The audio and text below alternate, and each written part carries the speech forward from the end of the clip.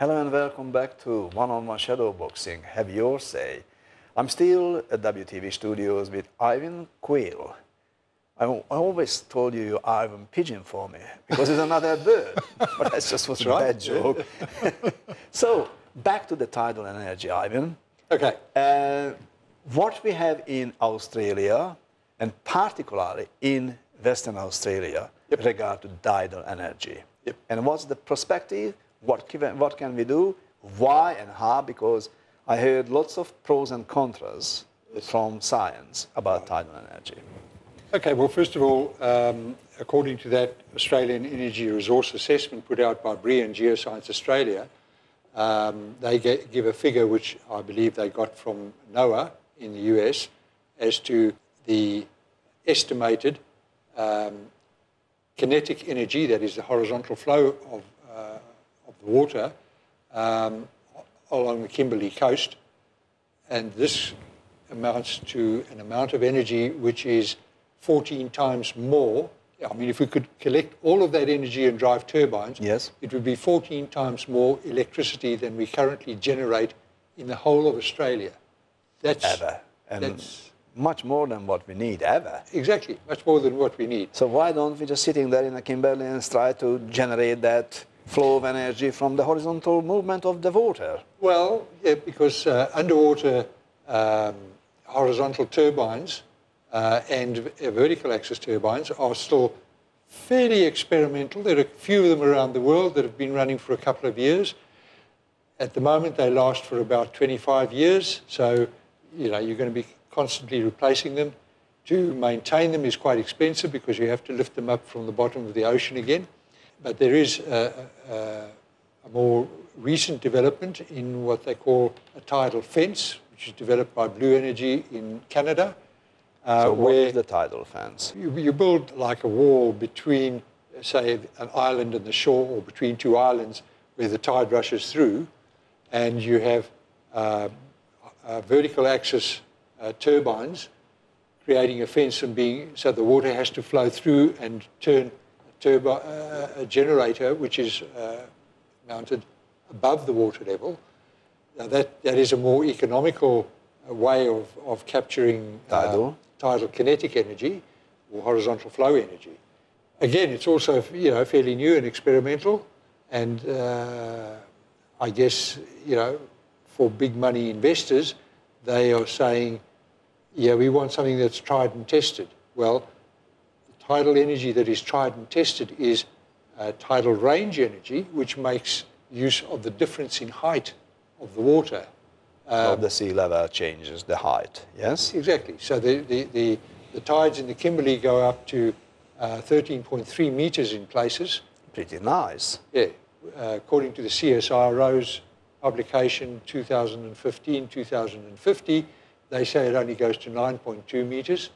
But you only have to look at the Bureau of Meteorology tide tables to find which it says is almost 14 meters. In fact, yes, somebody up in the Kimberleys says, yes, 13.3 meters, but that you must also realize that it goes down to minus 8.8 of a meter. So it's almost 20 meters, or more than 20 meters. No, minus 0.8 of a meter. Yes. So 13.3 plus 0.8 is 14.1 meters is the tidal difference. So easy. That's those are very big tides, and there are a lot of places in the Kimberley. So how can we harvest that moving level energy?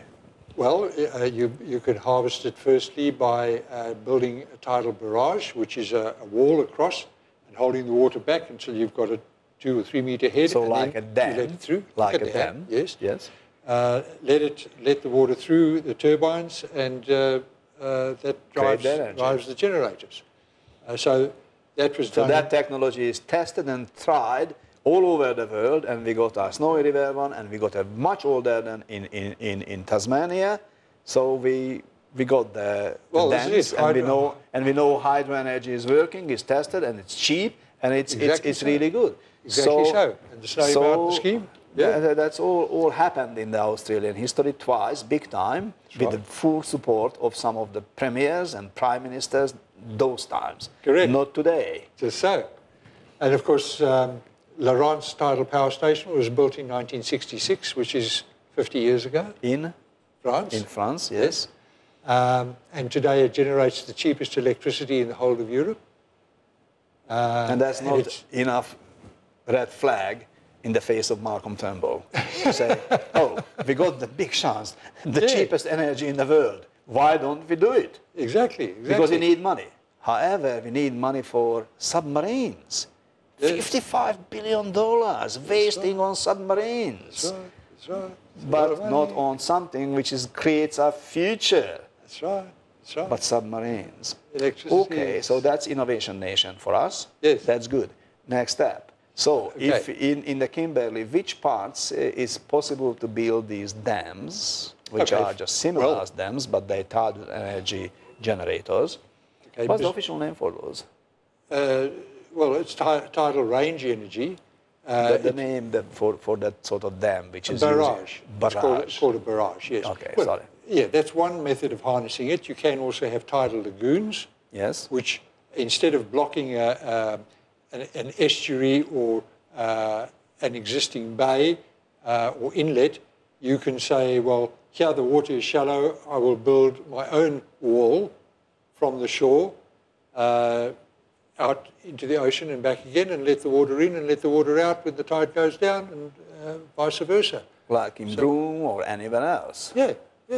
Well, this is it. That's the other issue. You know, the tide comes in and the tide goes out, and then it turns around, and for 3/4 of an hour nothing's happening at the top and the bottom. So people say, well, where are you going to get the electricity from? Well, from between Darwin and Broome, according to our man-made time, there's a 1.5 hour time difference. But according to the tides, it's a 4-hour time difference. Okay. Yes. And so it means that along that coastline from Darwin to Broome, you can always be generating electricity. It's always going on. There's no pause whatsoever. Exactly. Somewhere there's always power being generated. So that's the way to overcome that. That's continuous. Yeah. So what are the costs and how many barrages or lagoon walls you need to generate that 14 times more energy what Australia generates now in any times? Okay, the 14 times more is related to the tidal kinetic energy, the horizontal flow. Yes. I'm talking about tidal barrages, which is tidal range energy. It's now called tidal range because it uses the difference in height.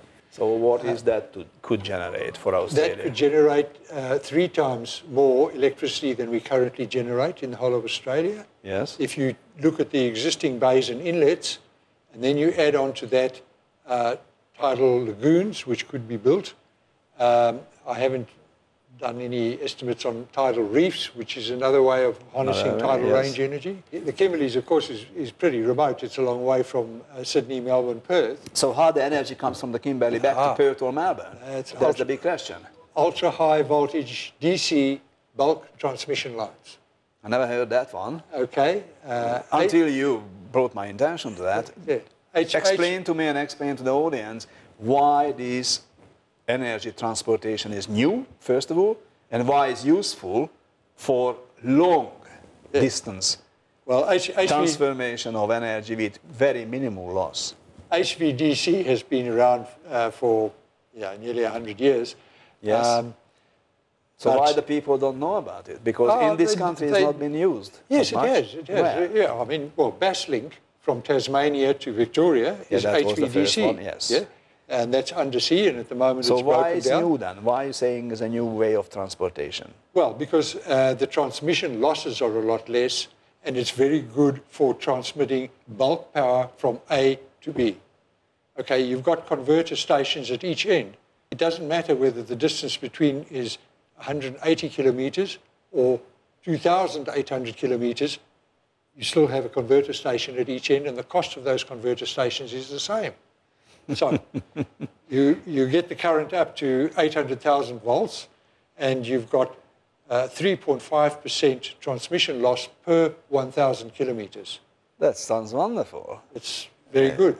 It's not what we're using definitely today. Yeah, if you do what what has recently been done in China, is you go to 1 million volts HVDC bulk transmission, and they're transmitting that over 3,000 kilometers, and the transmission loss comes down to 2.4%.